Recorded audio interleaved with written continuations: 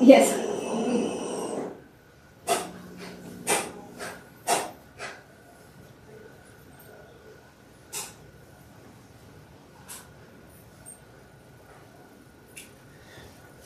Thank you everyone for joining us today for our Friday lecture, Modernizing Elites in Latin America, Social Network Evidence from the Emergence of Banking in Antioquia with Javier Mejia.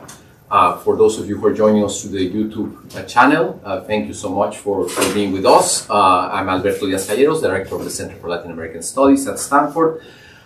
Since this webinar is going to be live streamed, we will continue the webpage, our YouTube page will continue holding this lecture for the public, so you can visit it after the event. Please do submit any questions you might have through the YouTube chat, and I will make sure I read those questions in the Q&A session at the end of the talk. I want to remind all of us, as we usually do in our seminar, that we are here at Stanford at the land and the territory of the Ohlone original peoples. We offer gratitude for the land, for the water, and the air that surrounds us. Today is Earth Day, so it's, I think, a particularly good day to think about that. And we want to also pay our respects to the past, to the present, and to the future of the Ohlone and the Lenape peoples who continue to be present in their homelands, in these unceded lands, and throughout also their diasporas. Javier Mejia, it's a pleasure to have you with us today here in person. I met him, I guess, before the pandemic, so already several years ago, in a wonderful conference in Medellin. In Medellin? I was in Bogotá. In Bogotá, that's right. I'm thinking of Medellin because of your work. He's a postdoctoral research fellow at the Political Science Department here at Stanford University. He's a member of the Stanford Civics Initiative. He has been a lecturer and postdoctoral associate of economics at NYU, Abu Dhabi, and he has also been a visiting professor, visiting scholar at the University of Bordeaux. He received his Ph.D. from UNIANDES, from Universidad de los Andes, and his work focuses on this intersection between social networks and economic history. He has an interest in not just Latin America, but also the Middle East, and he regularly contributes to op-ed pieces, so he's not a sort of just a scholar in the ivory tower. He also engages in contemporary issues related to economics, business history, etc. So thank you so much, Javier, for being here with us today. Thank you, thank you. I'm going to take off my mask to make sure that you can hear me well. I'm very happy to be here. I'm very glad to be presenting this paper specifically, which is part, I guess it's a sort of spin-off of a project I've been working on for many years now. Alberto at some point had the pain of going through one draft of that project in which I tried to understand the role of networks in the emergence of entrepreneurship and from a historical perspective. And what I tried to do specifically in this paper is trying to think about how the elite in Latin America has evolved over time and how it has adapted to modern times, right? And I think that's important because the elite is this classical theme in not only the history of Latin America, but even in the conjuncture. So most of the conversation nowadays around politics in Latin America has that figure of the elite. And it's frequently thought as this very static and monolithic creature that has been there pretty much in the same state since colonial times, and I'm going to show you that the story behind that is somewhat more complex. Okay, so let me try to begin motivating the issue even with a broader type of interpretation, which comes from the literature that tries to think about elites, right? So there's an entire tradition that thinks about elites as a cohesive, homogeneous community. So if you think about the literature and economic history that tries to understand the emergence of modern capitalism, frequently they would tell you that the system that we live nowadays resulted from the interest of the bourgeoisie, and it's this social class, well-defined, that has common interests, a very cohesive community, right? And that contrast with the literature that tells you about how entrepreneurs or businessmen interact in their daily lives. And also this is quite common if you look at business history. So what you see in that literature is that individuals in the elite are competing to each other to maintain their privilege and to expand and gain additional advantages, right? And the story behind creative destruction is a bit that. And I brought this current image just to like illustrate how this narrative is, right? You have these billionaires at some level competing, right? So I guess the paradox behind this is how can you reconcile those two views, right? How can you reconcile the fact that on a daily basis you have the members of the elite competing to each other, but in the broader picture they somehow coordinate and have impact in the entire system as a community. So what I try to do in general in my agenda, but specifically in this paper, is trying to explore that, how you can sort of reconcile those two narratives. And what I do here is that I'm going to be looking at bankers as the specific part of the elite that everyone agrees that it's important in the transition to modern capitalism, right? So everyone would say that financial capital is fundamental for the emergence of the economic system that we live nowadays. And I'm going to study bankers from an individual perspective, so I'm going to have individual level data, but I'm going to have these individuals in a network setting. So I'm going to be exploring how each of these individuals interact with the rest of the community, and the community is going to be represented by a network. I'm going to be studying that in one specific setting. That's going to be the modernization of Antioquia. This happens in the late 19th, early 20th centuries. I'm going to tell you more about this in a bit and why this is the right context for studying this question. I'm going to show you the data. I spent many years collecting the data. I'm very proud about them, so I'm going to know you a bit, telling you stories about the collection of the data, but I hope that that can inspire those of you who need to gather data like from a primary source, that it's probably worth doing it. And I'm going to use conventional econometrics in a network setting to explore that data. This is not a paper that pays like a particularly stringent attention to causality and identification. So if that's what you're interested in, probably you have some doubts about some of the claims that I'm going to be making. But some other parts of my agenda try to deal with that, right? So this paper is going to be part of a book that is aiming to a larger audience, and the purpose is more of thought-provoking and generating questions than solving causal controversies, right? But I'll be happy to talk about that one. Just want to set the expectations. I forgot to say, you feel comfortable to interrupt me at any time. I know that we're going to have time at the end to chat, but I come from economics and we're trained to an aggressive environment, which we're interrupted regularly. So take advantage of that. Let me tell you a bit about the context and the data. So one of the good things of talking to people who are interested in Latin America is that I don't need to explain much about the setting, but for those of you who don't know, Antioquia is here in Colombia. This would be, I guess, the west of Colombia, but it's up there at Los Andes, right? So Los Andes are quite a unique mountain chain until they arrive to Colombia, and then they break into 3 different mountain chains. Antioquia is up there in the middle. It's hard to get there. That's one of the things that I want to transmit to you. The main city of Antioquia is Medellin. Probably you've visited it or you're familiar with that. But I want to transmit a bit the sense of what type of this place is. It's not Buenos Aires, it's not Santiago, it's not Lima. It's not a place that it's easily reachable through sea, for instance. This was a very isolated place, not only from the rest of the world, but from the rest of Colombia, right? And I'm from this region, and we have developed this even specific identity, and we think we're somewhat different from the rest, and that comes with a bunch of stereotypes, which have good and bad things. And I'm going to talk about that. I mean, we can talk about that, and I can tell you some jokes about that. Centuries passed, and this community developed somewhat isolated from the rest. I guess that's the main message.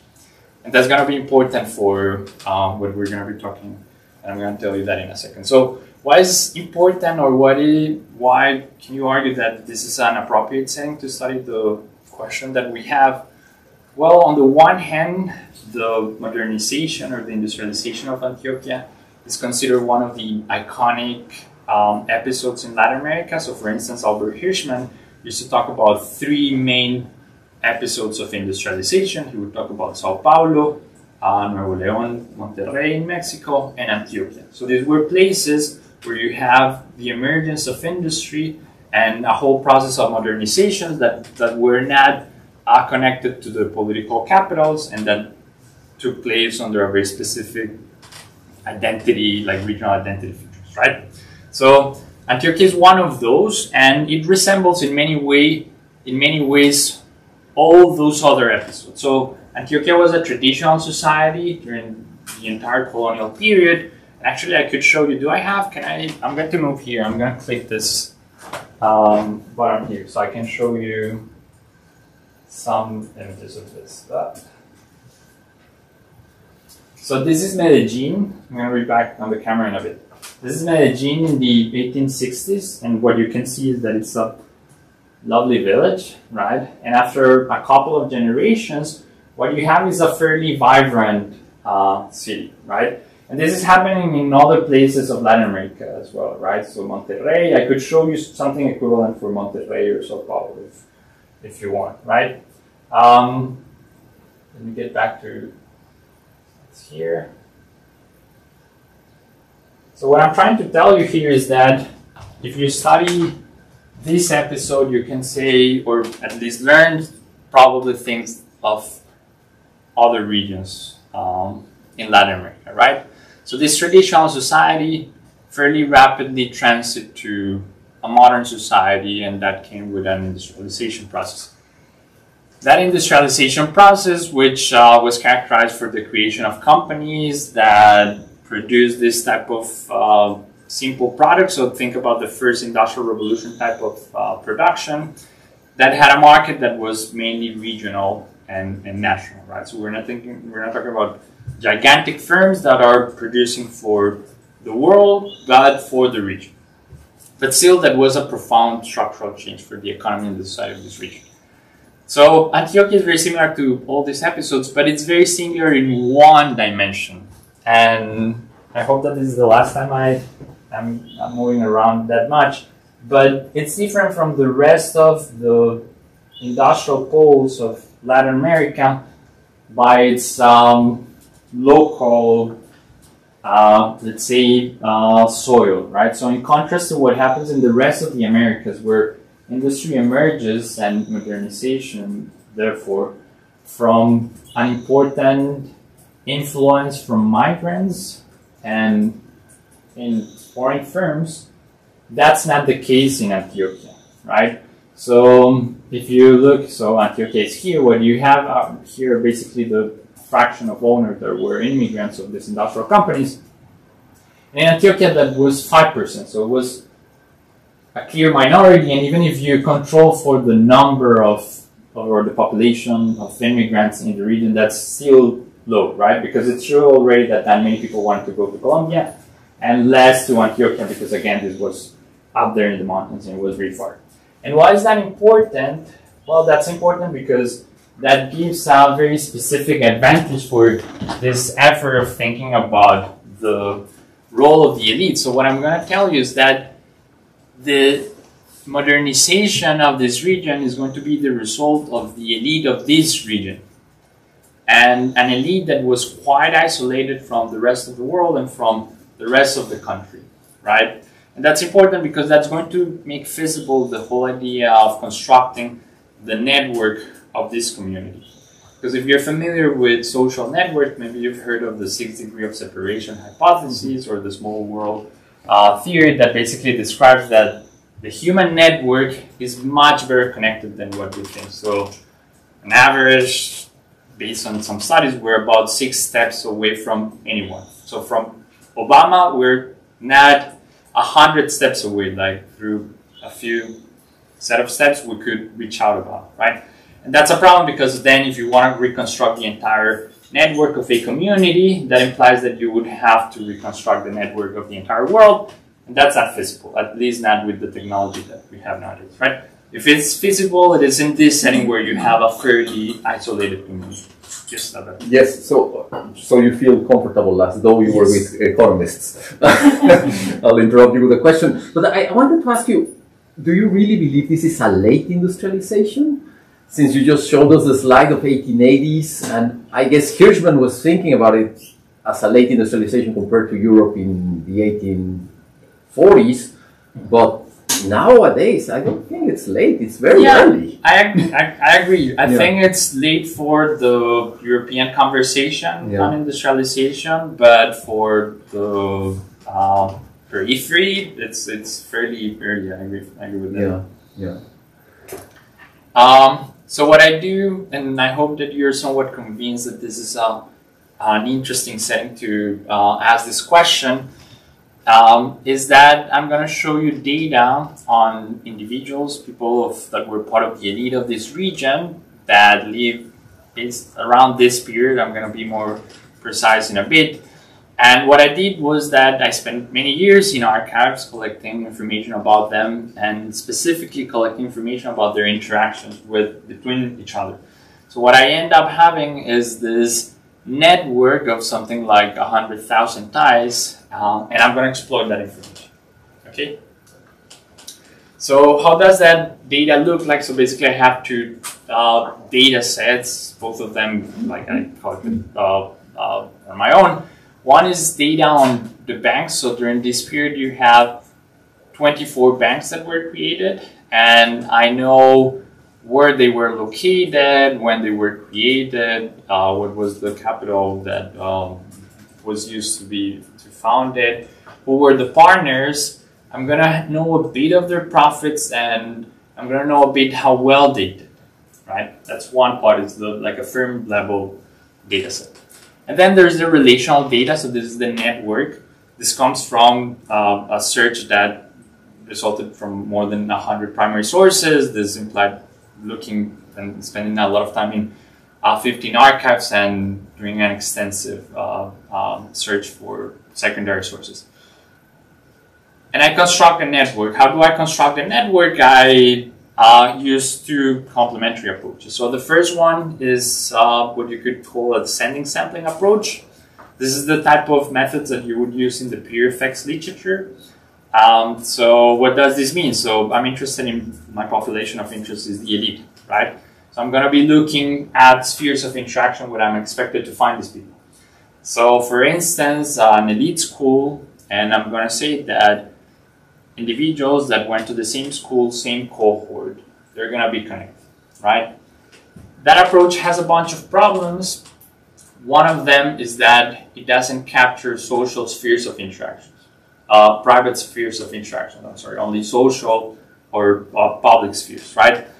And among the many problems that come with that is that in this context, for instance, women didn't have a particularly salient role in public spheres of interactions, so you don't get almost any women through this approach, right? So that's one of the reasons why I complement the data collection with an ascending sampling approach. This is basically a snowball, and this is extensively used in the social network literature in sociology. And if you're trying to study hidden population, like criminals or something like that, you use this type of approach. What's the logic of this? You think about people that are fairly well connected. You go and you talk to them, and then you ask them, hey, nominate some people that are connected to you. You go, you talk to that people, and you ask them, nominate some people, and that's how you grow the network. That's a snowball pattern, right? So what I did is that I look at the 4 largest shareholders of the banking system in 1888, and I look to who they were connected with, and then I look for those people, and I reproduce that, and eventually there's some boundaries that, well, keep the data limited, but that's the logic. That's great because on the one hand, well, I can have information on private spheres of interaction. So here I have information on family and friends, and well, pretty much all the women in my sample come from this method, because women also were particularly important bridging the network, right? So in addition to, well, their performance in other spheres, but having them is important, is what I'm trying to tell you, if it's not obvious on its own. And also, as I'm following each individual and I'm identifying them well, I can track individual attributes, and that's going to be useful because I'm going to tell you that I'm going to be comparing similar people, and it's because I was able to check who they were exactly and how they did it. Okay. Just to highlight a bit how the process of this took place, so I looked literally to hundreds of sources. An important source was genealogical books, so it's great that in the Hispanic tradition we're quite obsessed with lineages, as in other traditions, but probably you're familiar with this. And there's people that have spent their entire lives collecting information on this, and they basically publish books on this. So I looked to all the genealogies that exist for this region. This is how most of them look like. You have information. This is the page that has information of the first Mejia that arrives through Antioquia. It basically has the complete name of the guy, some biographical information, the complete name of his wife, information of his offspring, and a sort of ID that tells you that similar information for this person is going to appear in this name, right? So I use that. These type of sources have a bunch of problems because, well, there are a bunch of biases why you track some people and not other. So I complemented that with data from baptism records. This setting is very useful because basically everyone here is Catholic. And if you're familiar with Catholicism, you're supposed to be baptized as soon as possible, otherwise you get sick and you die. That's what my mom used to say. So this is almost a census, right? And the information that you have is the name of the kid. And it's great, and I'm going to tell you why this is important. You have the entire name of the kid, which is Maria de la Soledad, the entire name of their parents and their grandparents. This is important because your name, Maria de la Soledad, and everyone calls you like that when you're a baby, but then you grow up and then you sign documents as Maria. But you have three other sisters that are Maria, another one is Maria Alejandra, Maria Catalina, and then it's hard to know who's who, right? So there's a big challenge here of matching data across different sources, and this type of information is going to be useful, and I'm going to tell you that at the end of your life, your full names like show up again, and that's partly how I solve the matching challenges. But I use that genealogical information. I also use business information. Most of them comes from constitution documents. I think this is the constitution document of one of these banks. So you have here information on the name of the shareholders, what the company did, the capital that, and then some other features, the board of directors, etc. I coded some qualitative information, so they're narratives of the period. So there's people that say like, oh, in Medellin, we used to go to parties and do this and that. And you can track information, and I coded that qualitative information that described social interactions. As I told you, there's this gigantic challenge in matching across sources. Nowadays, I keep working on similar stuff, and the technology on this sense has improved dramatically. So now there are algorithms, and you can use machine learning to do these things. But I did this manually back then, and one of the things that I did was go to the cemetery where most of this elite was buried, and that was extremely useful because you have your entire name when you're born and when you die, basically. And you're usually buried with your family, your wife, your children. And that is very helpful to distinguish then which of the Marias you're looking at, right? So this is the Maria that died in this year that was married with this, and not the other Maria that is on the other side of the cemetery, and so on. How did I construct the networks? And I'm going to move very rapidly so I have time to show you some results. Basically, I thought of specific dimensions of interactions that were as exhaustive as possible. So I have 7 dimensions of interaction: a family network, a political network, sort of civics network. And I defined specific criteria to identify what a connection was, right? So the family network are people that are connected if they're parents, couples, children, or siblings, right? The political network is people that were in public office at some point in their lives, and they're connected if they were part of the same cabinet or if they were direct bosses or subordinates. I want you to notice that this is much rigorous or like narrow than what frequently you see when people talk about networks, right? Very frequently people show political networks and they're just affiliation to the same political party, which doesn't necessarily imply a social interaction, right? In this case, what I'm saying is I'm having information that very certainly describes that these people knew each other and talked to each other and exchange information and resources, right? And well, each dimension had different criteria. Based on that, you have different networks. This is the family network, so each dot is an individual, and each of those blurry lines is a connection between them. This is the family network. That's different from the intellectual network because you have different people connected differently.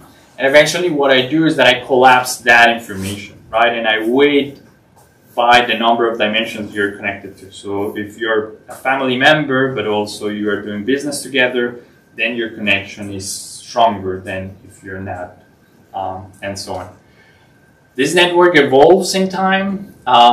So I'm able to track this decade by decade. I'm like showing you this rapidly, but just I want you to notice how this densifies as the snowball grows, and eventually it vanishes as I start following people. What I do is that I get rid of the tails of those distributions, and I focus from 1870 to 1931 is when I report information on banks, right?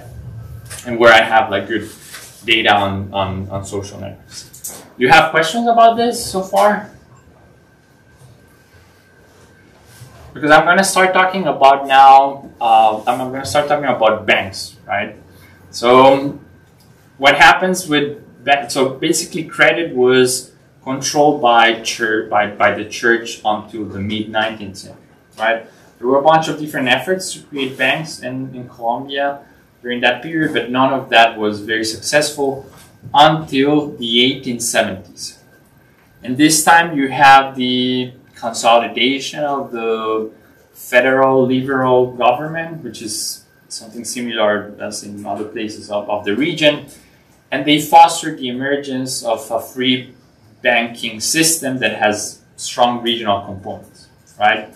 And this means that banks can issue currency. So the first banks that you have here that are created by local states and by merchants and miners are banks that can print money, and this money would circulate just as official currency, right? This was functional because if you were a miner, then you can use gold to trade abroad, for instance, and you could keep it while circulating cash, and well, you can leverage yourself in that way, right? So it was usually the motivation behind that. You have then like a first boom in the emergence of banks. So you have the creation of about 8 banks in Antioquia. Those banks, most of them would eventually close when the centralist government arrives in the 80s and they create a national bank. And that basically ruins the potential benefits of the opportunities that resulted from free banking. And then, well, that experiment doesn't go very well. There's a fairly high inflation and so on. But things change when in the the last years of the 19th century and the first years of the 20th century, there's a big war. Like, again, one of these wars between federalists, centralists, liberals, conservatives. This was the largest civil war in Colombia, and there was hyperinflation. There was a great opportunity for making money, as most wars are, and that came with an expansion in the creation of banks. There was a boom in banking creation. What did these banks do? They would basically speculate with the exchange rate. So if you have hyperinflation, you can basically play with the fact that tomorrow, well, the exchange rate could be twice as high, and those are like represents great opportunities. Things stabilize after the war, and most of those banks close their doors. And then there's a final boom, and here I'm trying to describe it. There was a cyclical pattern, the emergence of and the closure of banks. You have a final cycle of expansion of banks. there are more banks that what you would call now investment banks. So these were banks that were investing in these early industrial firms, right? So they were not speculating that much. They were not printing money. They were investing in the real sector. And industry is booming here. How did the elite think of creating these banks and how did they control it? I want to highlight here that banking has almost by nature a collective nature, so like a collective essence. So the banking business is pretty much gathering money from a bunch of people and lending to those that need it, right? So it's very hard to have yourself, your bank, right? So there's a cooperative dimension to it. And that leads to all these challenges around cooperation, right?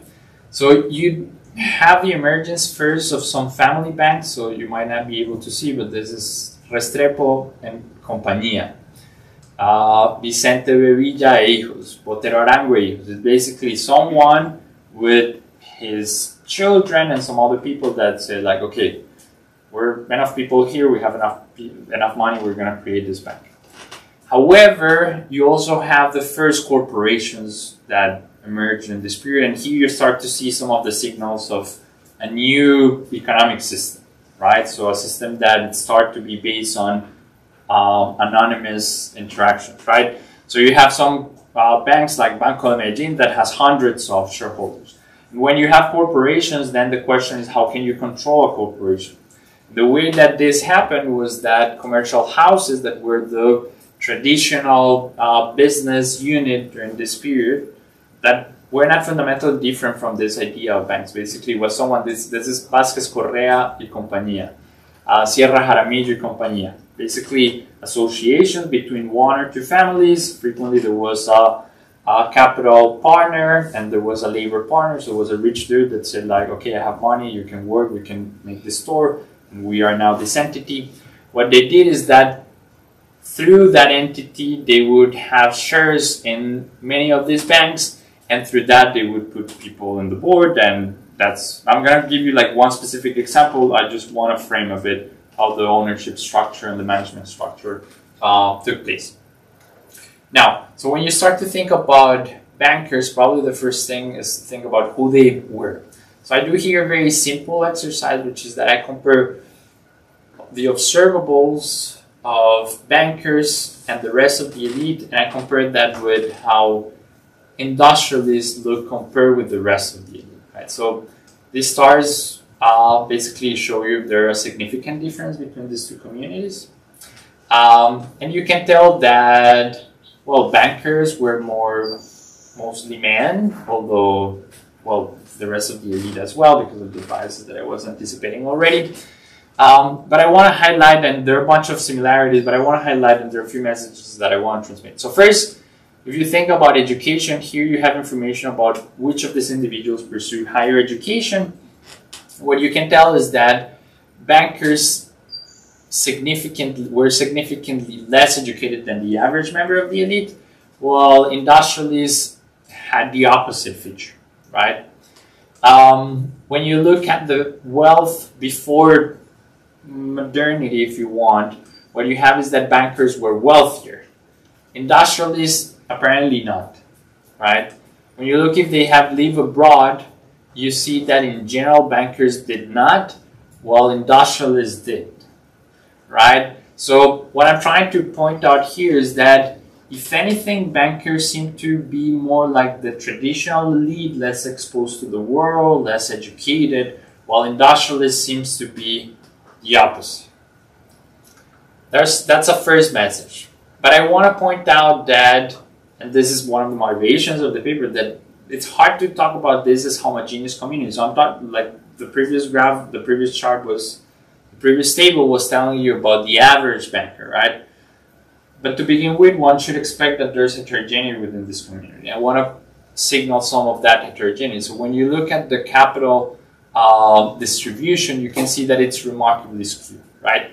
So the median banker had invested about 800 pesos. That's something like 20 times the GDP per capita, so about 20 times what a normal person would make in a year. So you can already tell that this is the elite. These are particularly wealthy people, right? However, you can tell that if you look at the top distribution, you have much either wealthier or people much eager to invest in this activity, right?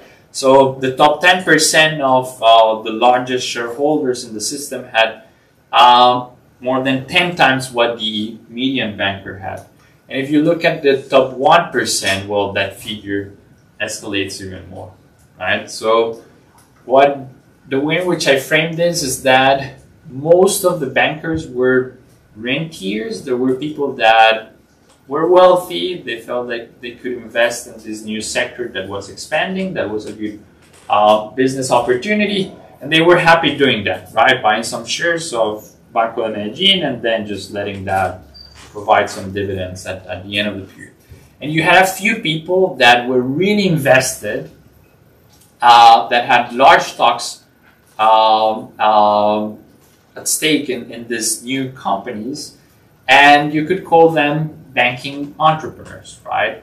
And they were different because they had active role in the investment, right? So a way in which you can sort of evidence that is not only the amount invested, but you can see how there's a correlation with that and the likelihood to be on the board, right?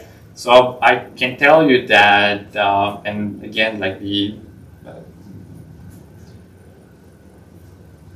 careful with like the causal interpretation here, but like the association here is basically that if you like the people that had invested 1,000 pesos more in the mean would be about 0.7% more likely to be part of the board, right?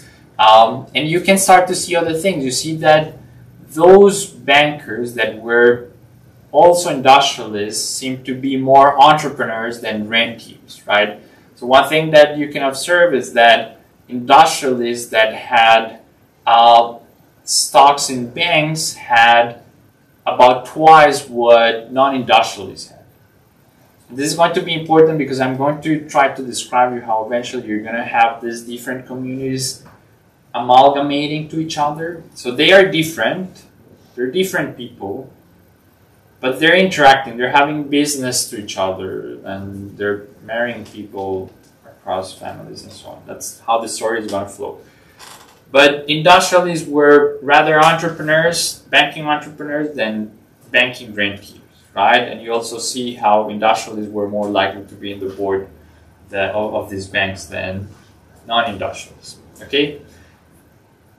To be probably more intuitive, how did this work, and why would like an industrialist be interested in owning stocks of a bank, and not just owning stocks but controlling what these banks did? This is the example of one conglomerate. So this is Vasquez Correa and the Banco de Sucre. Both of these were banks, right?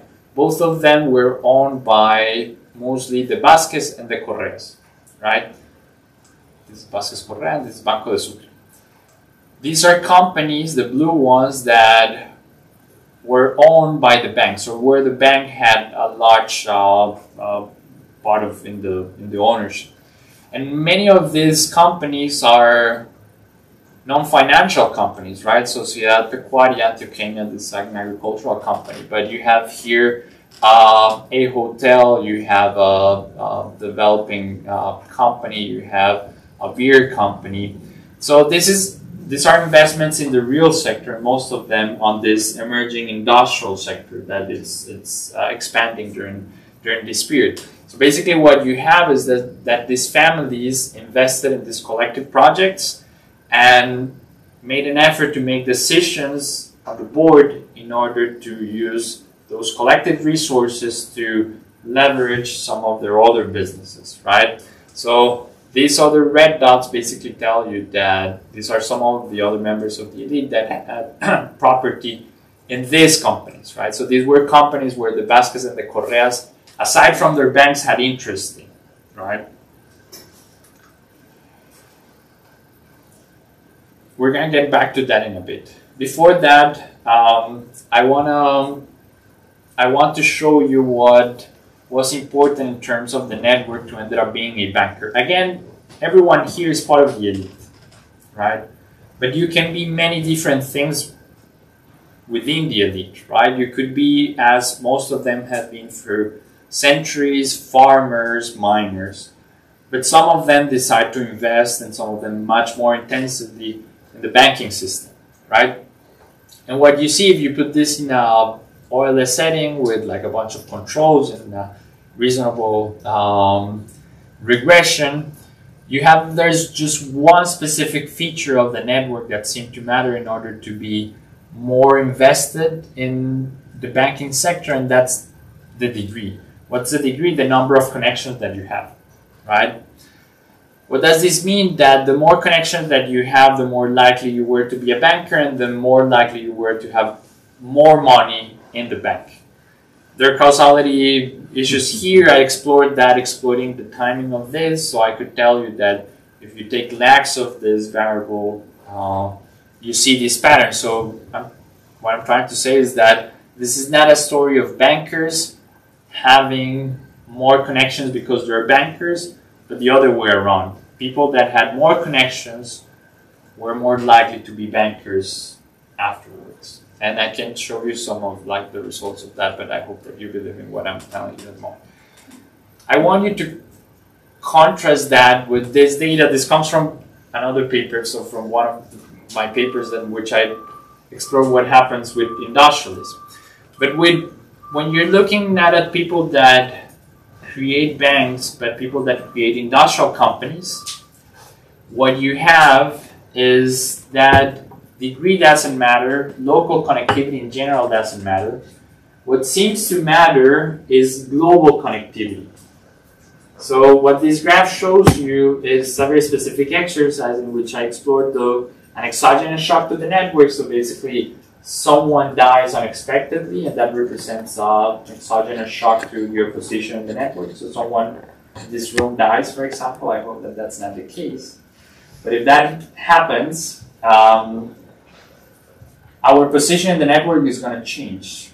Our connectivity at global level is going to change because that person was potentially a bridge between two others, and if that person doesn't exist, maybe now we're a bridge, right? So the result in that paper is that when you have an increase because of that exogenous factor of your global connectivity, of your capacity to connect different parts of the network, so connecting the miners with the politicians, with the bankers, with the merchants, you end up investing more in creating more industrial firms, systematically decade by decade. That's not the case when you look at bankers. So what matters for banking is to have a bunch of friends, not to have global connectivity. For industry, global connectivity is what matters, right? So what seems to be the story here, and here I'm speculating, I don't have like a proper test for this, but it's what seems most reasonable to me, is that banking is an investment opportunity that it's not available, however, for everyone, right? So think about, for instance, the venture capital environment in the Silicon Valley. There are startups all the time. There are unicorns out there. But there's people investing in those unicorns. But we are not. You need to have the opportunity to be part of one of these rounds of fundraising in order to do that. And you need to know people for doing that. The more people you know, the more of those opportunities you can have, right? And that's what creating a bank is during this period. There are these extraordinary investment opportunities, and if you know a lot of people, you're more likely to be part of those initiatives, and you're more likely to have more money put on that. That's different than creating an industrial company. So creating an industrial company is a process in which it's not only money what is needed. To create an industrial company in this context requires for you to bring the machinery from Europe. It requires you to hire someone that knows how to operate the machine. It requires to find someone that knows how to train the workers to operate in an environment that they're completely unfamiliar with. You're doing things in which you need other resources, and those resources are not available in the marketplace. So you don't have FedEx, you don't have Google, so how do you get the machine? You need to know someone that is used to ring pianos, and that's how you bring the machine. But how do you find an engineer? Well, you need to be connected with someone that can send someone to a school here. And by the way, one of these early industrialists were part of the first cohort of people at Berkeley, which is a funny story. Anyway, so those are different type of productive challenges and different type of positions in the network allow you to solve those problems better than others, right? And this is already signaling how these people, again, were part of the same community, they were part of the elite, but they were doing different things because they had different positions in the network, right? So this is enriching the narrative of a heterogeneous community. However, having a bunch of connections was not enough for being a successful banker. So if you have many connections and you had a high degree, you were more likely to have investments in the banking sector. But if you look at the outcome of your investments, and here we don't have exactly the profits of your portfolio, but we know how well the banks where you invested did in terms of how long they lasted and how well they dealt with crisis. So that's the outcome variable here and the outcome variable here. So this is a coefficient plot. So basically it's telling you that if you replicate these regressions that are behind all our charts, and you look at this specific variable, so this look at if you're a politician, or if you're an engineer or a miner, or if you have a given degree, or how far you are from other people. So how many steps away you are from a politician, or from a military member. How does that affect, or how that is correlated to the performance of your banking portfolio, right? Again, these two charts represent different outcome variables, but both of them represent how successful was your portfolio. And there are two takes away here, so don't get intimidated by so it has a lot of things, but there are like two big messages. So the first one is that if you were an industrialist, in general, your portfolio did well regardless of how you measure it. Your banking portfolio. Not only if you were industrialist, but if you were close to an industrialist. Probably you were not industrialist, but your brother-in-law was, right? So that's one step away. The closer an industrialist was in your network, the better your portfolio did.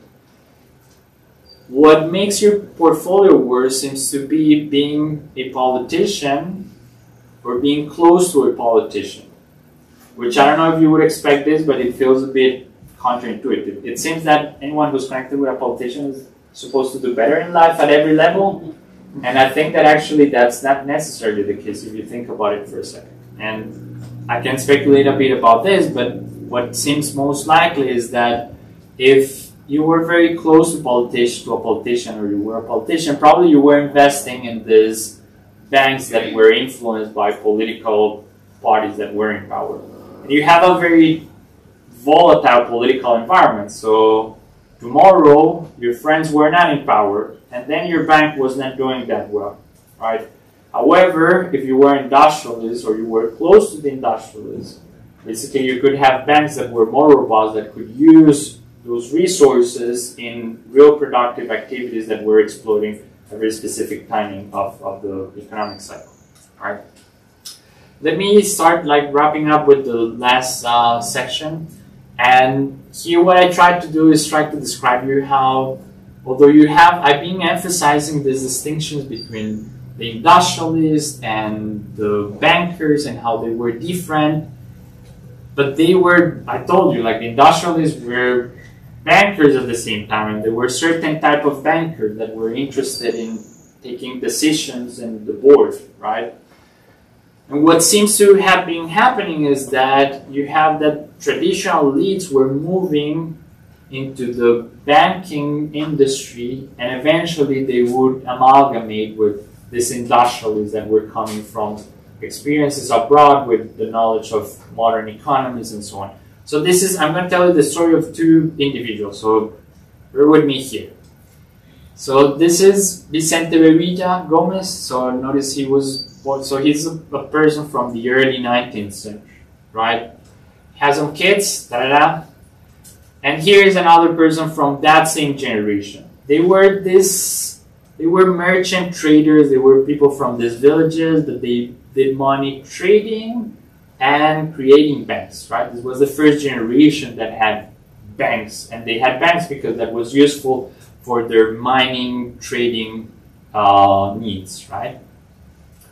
And their kids married to each other, so the two, like this arrow, I did this chart just a few hours ago, so probably it's not very well done. These two of them got married, and they had this kid, so now we're moving a generation, right? And here in this generation, you already have people that are only bankers. They have left behind a bit this other merchant type of activities, right? And now the grandchildren of this guy, they're highly invested in industry. Some of them keep interest in banking. Some of them do not. And they start to interact with some other families that follow similar patterns. So these are the Chavarrias, and I don't want to make this too niche, but there was this very salient, like one of the most iconic companies of the industrialization of Colombia was named Coltejer. It was founded by these three groups, basically the grandchildren of this guy who was also Vicente Bevilla. So you feel a bit here like in 100 years of solitude environment. Right? Aureliano here, Aureliano there. He got married with Ana and Lucia, not at the same time, of course. But one passed away and he couldn't find someone else. He had to marry her sister, of course. And he was the head of that company. It was an industrial textile company. The tallest building still in Medellin. It's called Coltejer, and it's shaped as one of the textile machines. But then that Coltejer was created by this family of Alejandro Chavarria and him. And these guys were bankers, and they were associated as bankers in this generation. And the brother Alejandro Chavarria had these other kids that created with this Lázaro Mejia, this industrial company. And Lázaro Mejia was also a banker in the previous generation, right? And he was the brother of this Maria Mejia, who was also a banker during that period, right?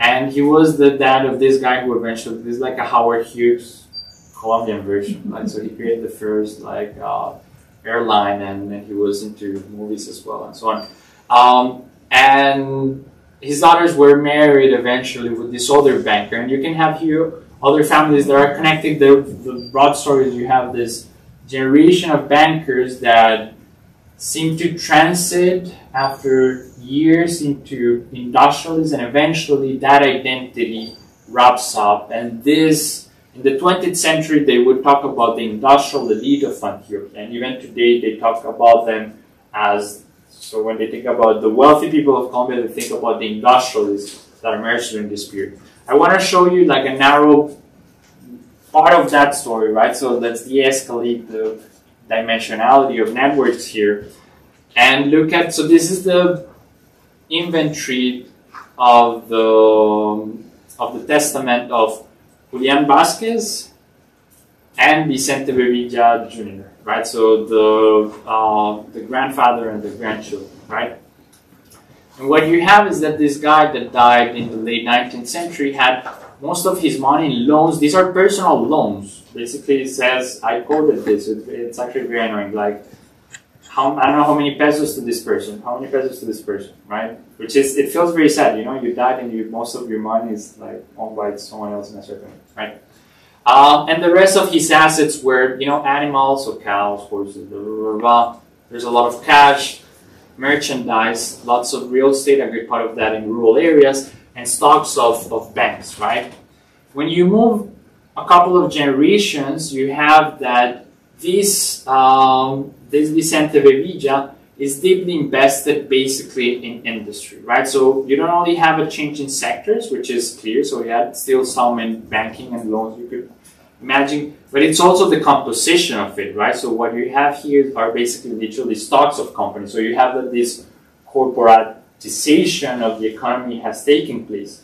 And these families in a certain way have moved in that direction through these mechanisms that I've been explaining to you. So let me try to wrap up and try to put together all these pieces to like give you a sort of coherent story here. So the first thing is that when you think about bankers, although you feel very tempted to say like all the bankers, as is they were the same people in the same room, they were fairly diverse, right? I've been trying to show you that, right? So the average banker probably was fairly standard and could be described as a late remainder of the traditional elite, very connected to the rural economy. But there's a lot of heterogeneity inside it, and you have these massive rentiers and a small part of this banking entrepreneurs.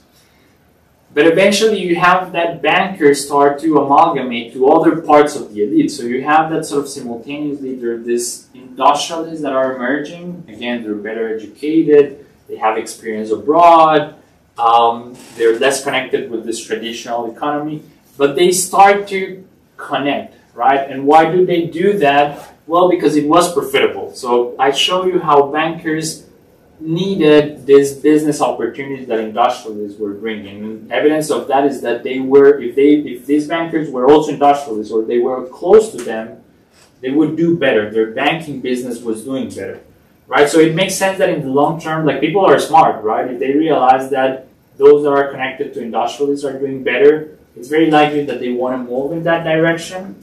But it's not only that, industrialists also needed bankers. So when I show you these Vasquez and Correas, they needed the resources from the banks to support their industrial initiatives, right? And I want you to notice that this amalgamation happened through differential mechanisms. So you have social mechanisms, so you have these marriages like pattern that I described to you. You know, my daughter marries your son, and now we're the same thing, and we create this company together. But you also have economic mechanisms. So you have how these commercial houses are literally trying to control these like new corporations to channel resources from them to their own projects. Okay?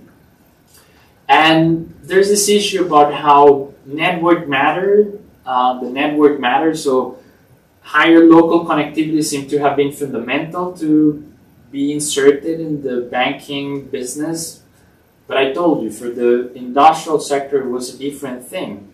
However, although connectivity at local level was important for having access to those investment opportunities, it was not enough to bring good performance to those investments. Which that sounds also trivial. Again, when people think about how the elite makes business, it's like you put money and the money just reproduces itself because you're part of the elite. When you're trying to generate money, you're dealing with like the forces of the market, right? And here you had this challenge of how to make profitable your investments, and there were these challenges that implied, for instance, ways of solving that was connecting with industrialists and not with politicians that didn't seem as appropriate in that context, right? And here's how social proximity plays a role, right? Let me say, and this is the last slide, I want to say how, or I guess what we could learn from this paper if you're having a broader interest in the elites in Latin America, right? So I think the first part of it is that this paper brings a non-political kind of understanding of why elites have persisted. Because it's true that when you look at Latin America, you have these traditional families that have been there pretty much forever. And usually the narrative is that they captured the political establishment and then they've made their way easy every generation, right? Here the stories look somewhat different. What you have are businessmen trying to adapt to the different opportunities that different times are generating, and they're using their businesses and their social connections to navigate those changing environments, right? So you don't have exactly a solid elite that stays there. You have a more fluid type of dynamics. You have some people that are here, then they're not, but some fraction and lineages of those families persist, some other vanishes. So it's a much more fluid environment that I think that would be appropriate to understand and to realize how modernizing times have some impact in the challenges that these communities have. So I'm I don't know if optimistic, but I'd like to think that there are new avenues that should be pursued, that the coming years are good in that sense. So I think that we need to start analyzing the elites of Latin America from an individual level perspective. I think we need to have more data of individuals of the elite, which is something that coincides with some other interests. Some of you are interested in inequality, for instance, and now we have this concern of knowing who's wealthy, how much wealth this person has, and that's a current issue, right? So even not at a historical level, but at a current level, that's something that is very important. And this research of these avenues of research probably are appropriate to be articulating local levels with national levels, and this specific regional case, I hope that contributes to that. And finally, I think that this type of research helps to push the conversation around how elites use social mechanisms, right? And this should push us to think about what family does, for instance. What does it mean? What role it plays in the perpetuation of privileges and the consolidation of elites, right? And with that, I finish. I am here and I'm happy to receive questions, comments. So, Javier, I'm going to, because we have gone on the limit of the time on the YouTube broadcast, so I don't think we have time to broadcast the questions on the YouTube, but we will continue probably the conversation here informally. Of course. So I'm sorry, I apologize for that, but let me just thank you again we have just listened to Javier Mejia, Modernizing Elites in Latin America, Social Network Evidence from the Emergence of Banking in Antioquia. And please join us next Friday with Professor Lynn Steven, who will talk about her new book, Stories That Make History, Mexico through Elena Poniatowska's Crónicas. So thank you so much. Perdón, Javier, but if you want to...